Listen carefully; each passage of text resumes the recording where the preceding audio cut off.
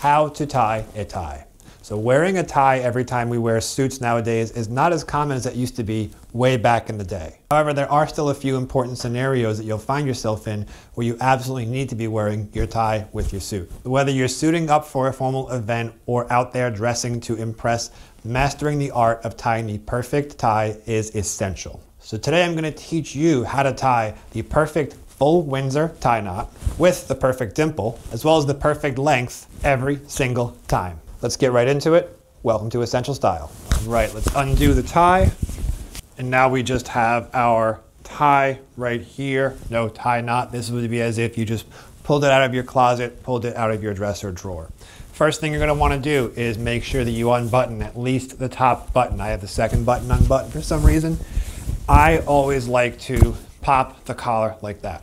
Not a big fan of wearing collars like this on my shirt popped, but this is going to make it a lot easier to tie the tie. Now, if you take your suit jacket off, this is going to be easier. I don't have a problem leaving the suit jacket on, so I'm just going to leave it on for this one. Now on the tie, you're going to have this thicker piece right here. This is the piece that's actually going to be showing, and this is the piece that's going to be in front of this piece. This is going to be the piece that you use to tighten and loosen the tie around your neck. So for me, my dominant hand is my right hand, so that piece that's going to show is going to be on my right side. If you are left-handed, you're going to want to put the big piece on your left side. Now here's one mistake I used to make. I get done tying my tie, but my tie was actually inside out. When you're getting ready to tie that knot, make sure that it is facing right side out. It's not inside out. Now you're going to want to make the big part considerably longer than the small part. You are not going to be using this narrow part to tie the actual knot. You're going to be using the big part. That's a mistake that I've made. You're going to take the big part. You're going to put it over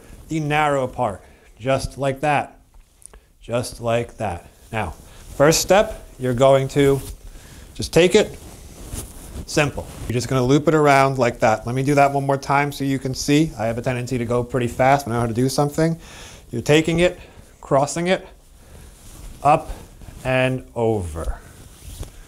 Nice and smooth. Now this next part is crucial as well. You're going to go behind the actual tie itself. Right? I used to go the other way and then my tie again would be inside out. Now, what you're going to do, see right there? You're going to take this piece now and put it through the top. Through the top. See? This is what we have so far. This is what we have so far. Let's play that back again so you know. You got your long piece or you got your big piece. You got your short, narrow piece. Long piece goes over the short piece. You're going to take it. You're going to put it up through here. You're left with this. Then you're going to put it behind over here. And then you're going to take the big piece and put it through the top. That way you're left like this. At this point, you should be left. This point, you should be left right here. This is what you should be seeing right here. If you don't see this, definitely go through it again. Want to go through it again? Sure, no problem. Let's do it. Big long piece over small long piece. Wrap it up and into the small piece. You're left like that. That small piece now you can slide up and down. This is the slider.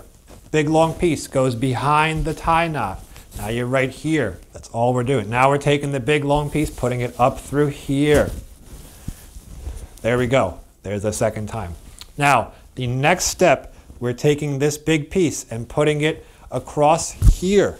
You could probably start to see the tie is starting to form. Can you guess what we're going to do next? From here, it's over to my left. I don't know if it's your left on the screen. Put it to my left. We're going to take it and we're going to put it up through the knot. Now, this is pretty crucial right now. Now we got to make sure that the length is good. Let's see. Let's try to simulate. We could actually now, we can start sliding it up and down. Let's go ahead and slide it and let's see. Is that too long? Is that too short? You tell me. Looks like it's too short. I've got a solid inch before my belt line, so I've got to go ahead and start over. I'm now actually going to elongate it, right? Because I always, the first time I do this, I always get it short, but that's okay because I know how to do the knot. And you will too after watching this video. I usually like to go from here to here. I don't know, what is that, a couple of inches? That's what I always do. Now we're going to take it. Step one, tie the big piece around the small piece. Step two, put it behind the whole knot. Step three, up through right there. There we go. There we go. Get my hands out of the way so you can see. Step 4, put it in front. Put it in front, off to the left. Step 5, up and through the top. Now let's see. It's a little bit better. That's a little bit better. I still want to go a little bit longer though. So it's here. I just want to go right there. Third time's a charm, right? Step 1, step 2, step 3, step 4, and step 5. Looks like we're going to get it right this time. Okay, so right now, if I take the tie and lift it, you can see that there's a tie knot right there. Can you see that? Can you see that? See? Nice triangular tie knot. Now, this is the part where we're actually going to complete the knot. We're taking the big part. We're loosening this tie knot right here. See how I have my finger through? We're placing the tie, the big part, through there. And this is what's going to complete the knot. Check it. Go ahead and a little long, but in my opinion, it's always better to go long than short. Now at this point, we're going to put it all the way up there. We're not going to go all the way. We're not going to go super tight because remember, we left the top button unbuttoned and our collar is still popped. We're going to place our collar down. This is hard to do with a suit jacket. Collar is all folded. Now what we're going to do, now we can button that top button. Right? Button the top button right here.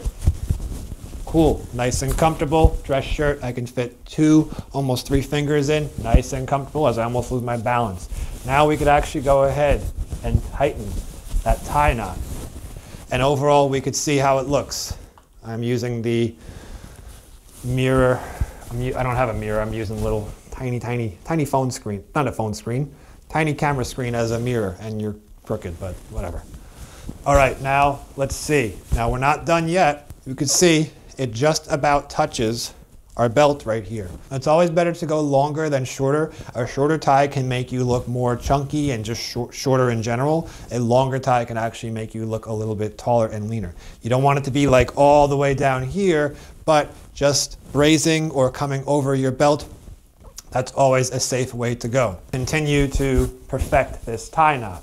Now, overall, this doesn't look too bad, right? But this next part is going to be what sets you apart from a lot of other people that are out there tying ties. So let's see. What we want to do now, we're going to loosen the tie a bit and we have to create that dimple. So what I like to do, I like to just stick my finger right there. And what you're basically doing is you're going like this. Just going like this up in the tie and you're taking the part right here and you're just pulling it tight and it should create the dimple, no problem.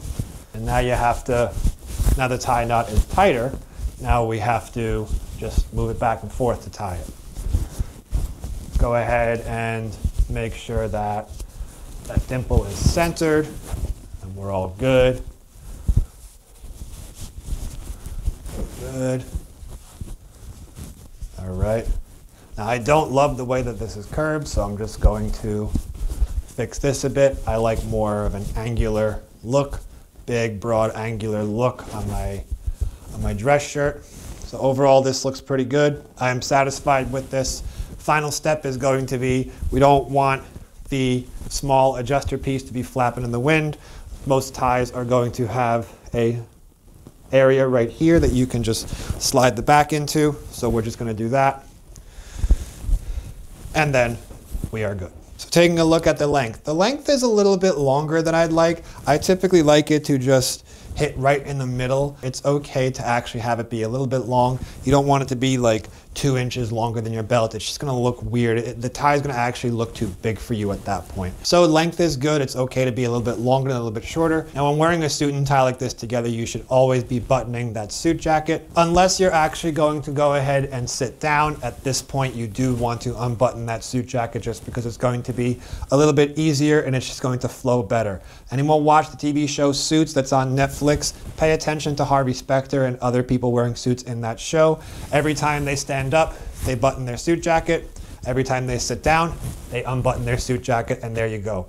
One exception to that is, if you know that show, Lewis. Lewis, every time he stands up, he buttons his suit, but then he sits down, and then he's always sitting there, and his suit jacket goes crazy like this.